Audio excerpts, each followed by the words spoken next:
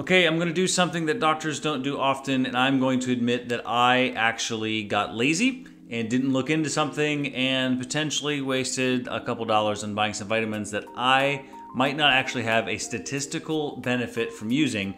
Today we're going to talk about the AREDS trial. You may have seen these eye vitamins when you go through the pharmacy because they sell them now as FDA approved treatment for reducing risk of macular degeneration or eye disease.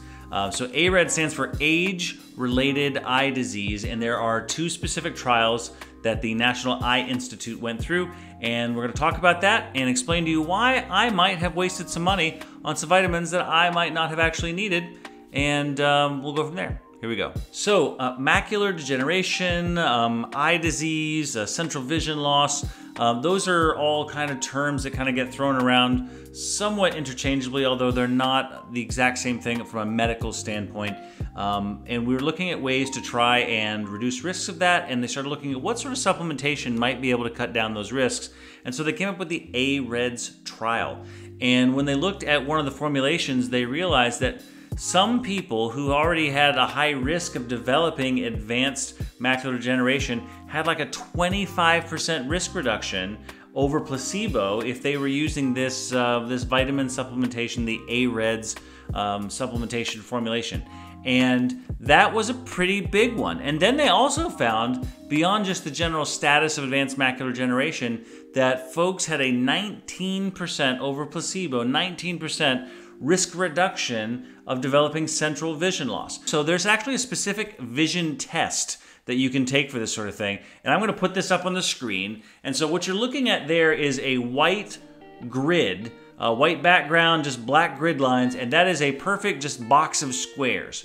Now, if you're looking at that and you're saying, hey, I can't see all the squares, or whole sections of that are wavy and squiggly, at that point you should definitely be going to talk to an eye doctor, because that's one of the things that we can do to track progression of that is folks will literally just put it up on their fridge so they can take a look at it all the time, and that will help us get an idea, on a functional level how their vision is doing. So we saw that these AREDS vitamins did good, but here's the thing, and here's where I got lazy. I was walking through the store, I said like, oh, FDA approved for that. I'm gonna buy me some eye vitamins, and I went and bought them, and I've been taking them for a few months now, and I didn't go looking through it, and then I realized, hey, I'm gonna talk about these eye vitamins in a video, let me get looking into this, and it turns out that I don't actually statistically qualify as needing them because my risk of developing age-related eye disease is so low because I don't already have it, okay? The big risk factors are being significantly older, as you get drifting into like your 60s, 70s,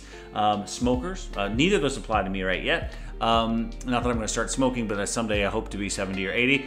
And I don't qualify as a high enough risk, and the AREDS trial showed that people who weren't already an intermediate advanced stage of this disease developing, they didn't actually have statistical benefit because the odds of going to advanced in the time frame of the trial from no or from very mild disease was so low that taking the vitamins didn't actually matter. But if you already had some intermediate disease or you had advanced disease only in one eye, that this vitamin formulation worked out really, really well.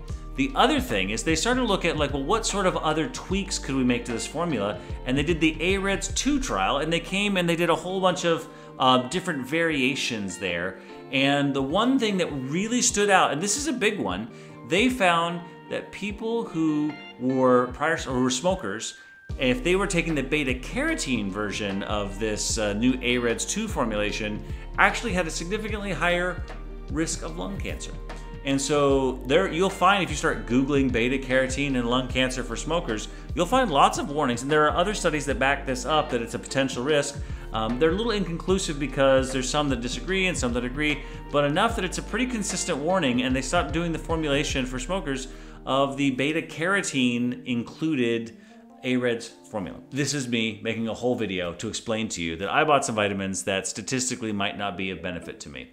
But if you are someone who's at a higher risk, or you've already got some confirmed macular degeneration, you're a higher risk person, AREDS might be a thing that works for you to cut down your risk. Now, this does not stop This does not cure. This slows down and hopefully delays the onset of advanced disease.